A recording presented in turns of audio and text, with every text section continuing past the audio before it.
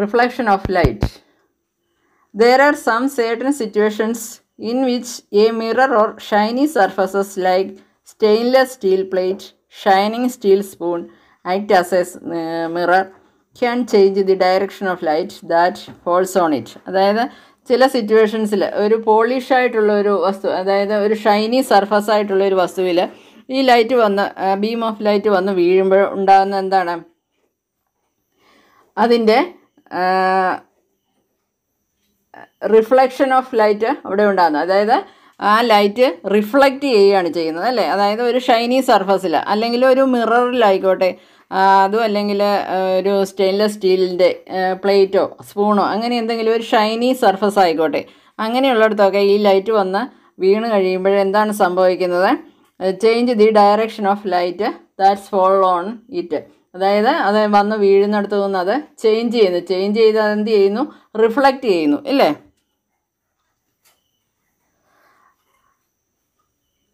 The surface of water also act as A mirror. അതുപോലെ തന്നെയാണ് വാട്ടറിൽ ലൈറ്റ് വന്ന് വീഴുമ്പോഴും ബീം ഓഫ് ലൈറ്റ് വന്ന് പതിക്കുമ്പോഴും ഉണ്ടാകുന്നതും അതേപോലെ തന്നെയാണ് അല്ലേ. അത് അപ്പോഴും അത് ഷൈൻ ചെയ്യുന്നു. ആ ഷൈൻ ചെയ്യുന്ന സമയത്ത് അത് റിഫ്ലക്റ്റ് ചെയ്യുന്നു അല്ലേ. Okay, so this process of change in direction of light by A mirror is called A reflection of light. ഇങ്ങനെ ലൈറ്റ് വന്ന് പതിക്കുമ്പോൾ അതിൻ്റെ ആ ലൈറ്റിൻ്റെ ഡയറക്ഷൻ ചേഞ്ച് ചെയ്യുന്നതിന് പറയുന്ന പേരാണ് റിഫ്ലക്ഷൻ ഓഫ് ലൈറ്റ്. ഓക്കെ, അത് ഒന്നുകൂടി വ്യക്തമാക്കി പറഞ്ഞാൽ, when light is incident on a certain surfaces such as shiny surfaces or mirror or water, it gets reflected or bounces back. Such phenomenon is called, or such phenomenon of light bouncing of surfaces is called reflection. ഇങ്ങനെയുള്ള പ്രതിഭാസത്തിനാണ്, അതായത് light വന്ന് വീഴുമ്പോൾ ഒന്നുകിൽ അത് reflect ചെയ്യും അല്ലെങ്കിൽ അത് നേരെ ബൗൺസസ് ബാക്ക് തിരിച്ചു പോകും. അങ്ങനെയുള്ള ആ ഒരു ഫിനോമിനന് പറയുന്ന പേരാണ് reflection of light. Okay, clear ആയി എന്ന് വിചാരിക്കുന്നു. അപ്പോൾ കഴിഞ്ഞ ദിവസം നമ്മൾ ക്ലാസ്സിൽ നോക്കിയത് റിഫ്ലക്ഷൻ ഓഫ് ലൈറ്റ്, അതുപോലെ തന്നെ ഇമേജ്, ഒബ്ജക്റ്റ്, ഇതൊക്കെയായിരുന്നു അല്ലേ. ഇനി നമുക്ക് ഇതിൻ്റെ ബാക്കിയും കൂടെ നോക്കാം. Okay, was the image upright in each case. അപ്പോൾ ഇമേജ് എന്താണെന്നും ഒബ്ജക്റ്റ് എന്താണെന്നും നിങ്ങൾക്ക് മനസ്സിലായല്ലോ. Was the image upright in each case? Did the flame appear on top of the candle as in the object? Such an image is called erect.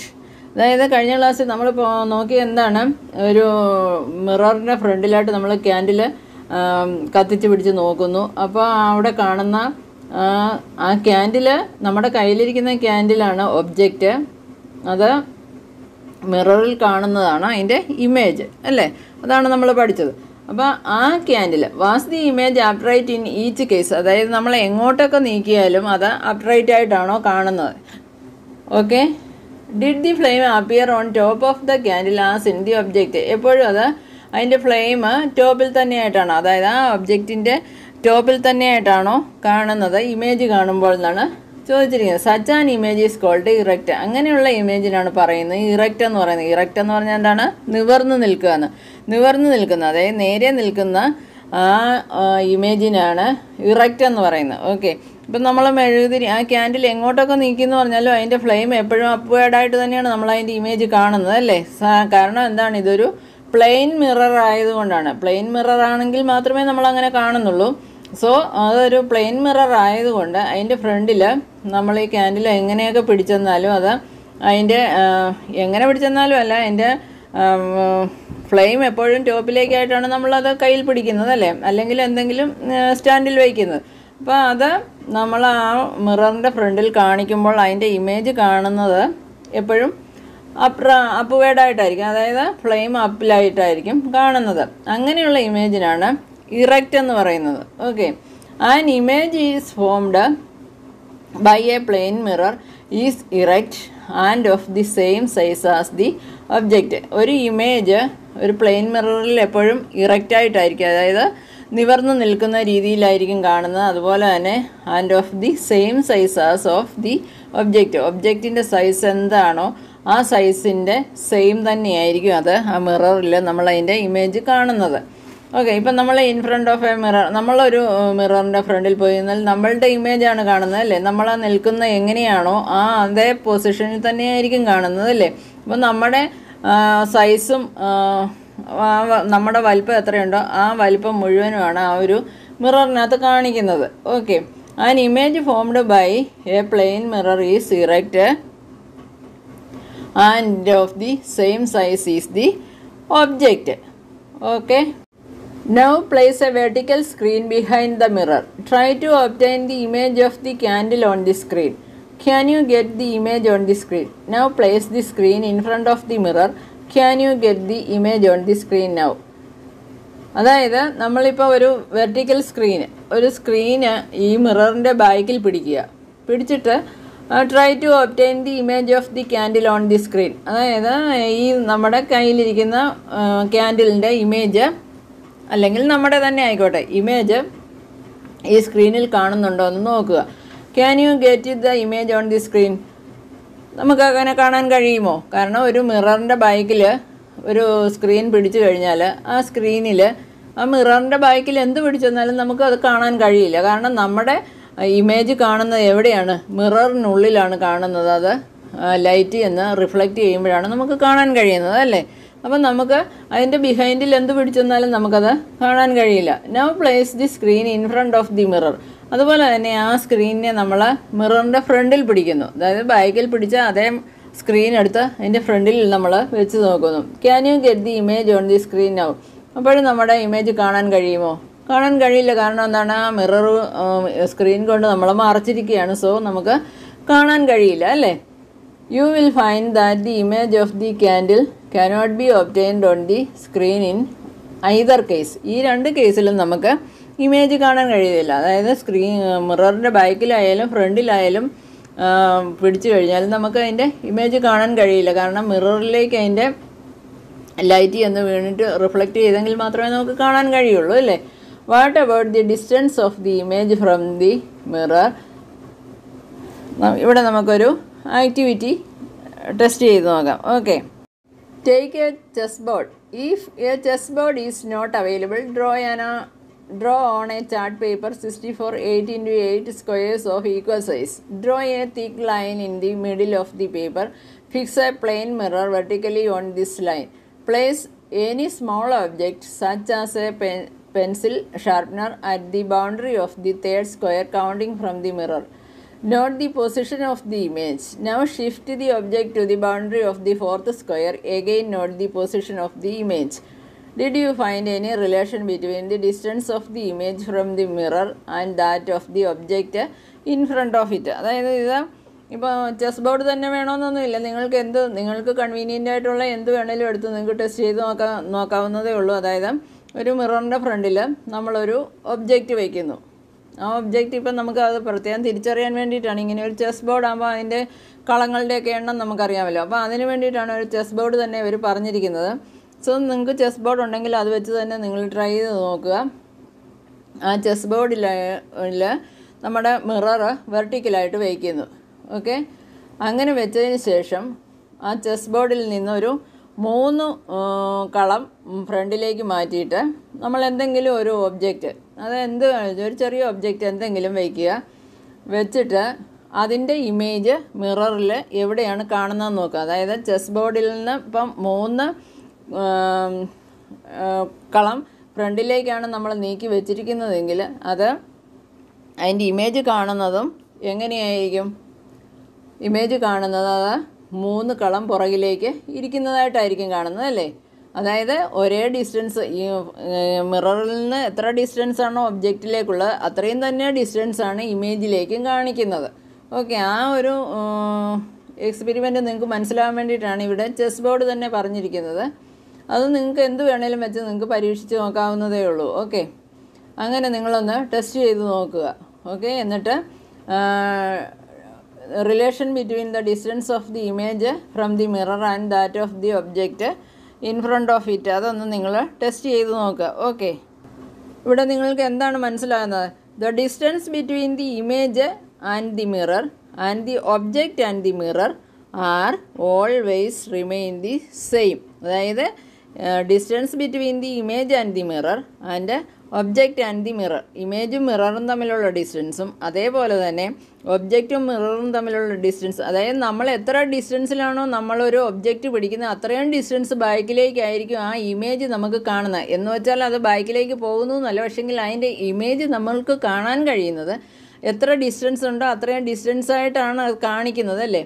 ഇപ്പം നമ്മളൊരു മിററിൻ്റെ ഫ്രണ്ടിൽ നമ്മൾ നിൽക്കുമ്പോൾ എത്ര ഡിസ്റ്റൻസിലാണോ നമ്മൾ നിൽക്കുന്നത് അത്രയും ഡിസ്റ്റൻസ് ബാക്കിൽ നമ്മൾ നിൽക്കുന്നതായിട്ടാണ് തോന്നുന്നത്. ഓക്കെ, അതാണ് പറഞ്ഞിരിക്കുന്നത്. Distance between the image and the mirror and the object and the mirror always remain the same. എല്ലായ്പ്പോഴും സെയിം ആയിരിക്കും. ഓക്കെ, അതായത് ഒബ്ജക്റ്റും മിററും തമ്മിലുള്ള ഡിസ്റ്റൻസും ഇമേജും മിററും തമ്മിലുള്ള ഡിസ്റ്റൻസും എല്ലായ്പ്പോഴും സെയിം ആയിരിക്കും. Okay, if we increase or decrease the distance between the object and the mirror, the distance between the image and the mirror also increases or decreases respectively. അതായത് നമ്മൾ മിററും ഒബ്ജക്റ്റും തമ്മിലുള്ള ഡിസ്റ്റൻസ് ഇൻക്രീസ് ചെയ്യുകയോ decrease ചെയ്യുകയാണെങ്കിൽ, അതായത് കൂടുകയോ കുറയുകയാണെങ്കിൽ അതിനനുസരിച്ച് തന്നെ ഒബ്ജക്റ്റും മിററും തമ്മിലുള്ള ഡിസ്റ്റൻസ് കൂടുകയോ കുറയുന്നതായിട്ട് നമുക്ക് അനുഭവപ്പെടും. ഓക്കെ, അതായത് ഇപ്പം ഇമേജും ഒബ്ജക്റ്റും മിററും തമ്മിലുള്ള ഡിസ്റ്റൻസ് ഇൻക്രീസ് ചെയ്യുകയാണെങ്കിൽ ഇമേജും മിററും തമ്മിലുള്ള ഡിസ്റ്റൻസ് ഇൻക്രീസ് ചെയ്യും. അതുപോലെ ഒബ്ജക്റ്റും മിററും തമ്മിലുള്ള ഡിസ്റ്റൻസ് ഡിക്രീസ് ചെയ്യുകയാണെങ്കിൽ അതും ഇമേജും മിററും തമ്മിലുള്ള ഡിസ്റ്റൻസും ഡിക്രീസ് ചെയ്യും. അതുപോലെ തന്നെ നമുക്ക് the size of the image, ഇപ്പോൾ ഒരു ഇമേജിൻ്റെ സൈസ് ഫോം ചെയ്യുന്നത് മിററിൽ ഫോം ചെയ്യുന്നത് ഒബ്ജക്റ്റ്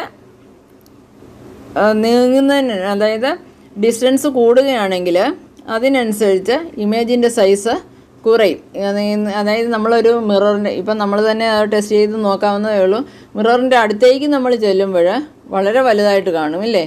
കുറച്ച് ബാക്കിലേക്ക് നീങ്ങി വരികയാണെങ്കിൽ നമ്മുടെ ഇമേജ് ആ മിററിൽ കാണുന്നത് അതിനനുസരിച്ച് ചെറുതായിക്കൊണ്ടേയിരിക്കും. അതായത് the size of the image formed on the mirror can vary with respect to the distance between the object and the mirror. Okay, next, right or left. When you see your image in a plain mirror, is it exactly like you?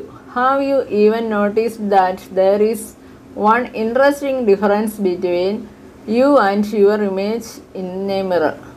അതായത് നിങ്ങളൊരു മിററിൻ്റെ ഫ്രണ്ടിൽ പോയി നിന്ന് കഴിഞ്ഞിട്ട് നിങ്ങൾ നോക്കുക, നിങ്ങൾക്കും ആ ഇമേജിനും തമ്മിൽ എന്തെങ്കിലും ഒരു ഡിഫറൻസ്, എന്തെങ്കിലും ഒരു വ്യത്യാസം കാണാനായിട്ട് സാധിക്കുന്നുണ്ടോ?